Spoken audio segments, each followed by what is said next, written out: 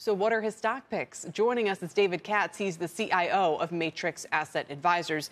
David, could you explain it and welcome whether you agree with Stephen about the subpar growth outlook we're headed into, or do you think regardless it's already priced in here? We think a lot of everything is priced in here, and we're a lot more optimistic that the Fed is actually getting its job done, and we're hopeful that the economy can weather it. We spoke with a lot of banks this week, and what they're seeing is very strong consumers, strong corporations. So we think it's a tightrope, but the Fed is going to be able to do it.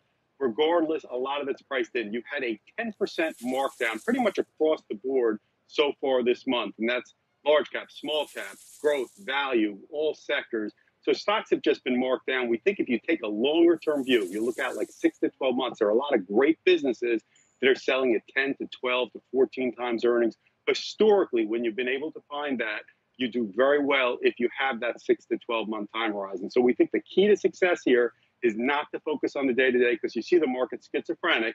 Focus on the longer term, try to take advantage of these downdrafts. So in other words, on a day where some are declaring defeat, and saying we are, the recession is now baked in and it's the Fed's fault, you're looking at this and almost saying you're declaring victory. The market has now repriced, valuations have reset, and perhaps this can now pave the way for the beginning of I don't want to call it a comeback, but that tells you how bearish things have gotten.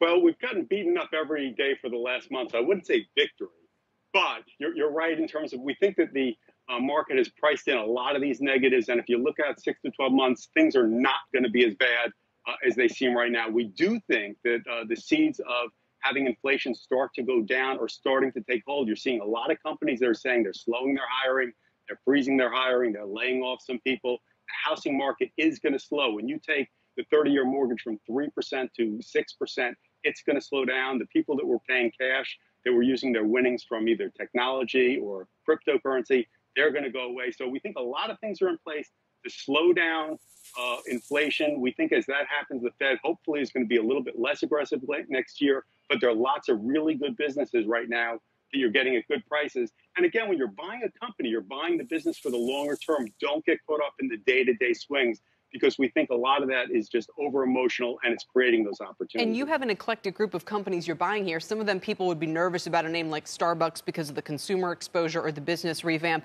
Booking when the travel stocks have been struggling. Tell me, what's the common theme here? These are all really good businesses in good industries, market leaders. The stocks have all been beaten up. They're down 20 to 40%. You're getting with very attractive prices. Let's take Starbucks, for example. That's down from 110 to 72. CEO Schultz, who just came back, bought $15 million worth of stock at these current levels. And what he said is that demand has outpaced the infrastructure. So he's got to build better in terms of their stores. Very, very good long-term prospects, and you're getting it at a great discount. In terms of bookings, people are moving from the stay-at-home economy back to getting back to life, going to sporting venues, travel, restaurants, all plays well for bookings, yet you're getting it at a great discount. That stock has been hammered in the last few weeks. Their earnings prospects are very good. On next year's earnings, it's under 15 times earnings, and for a growth company, we think that's a very attractive price.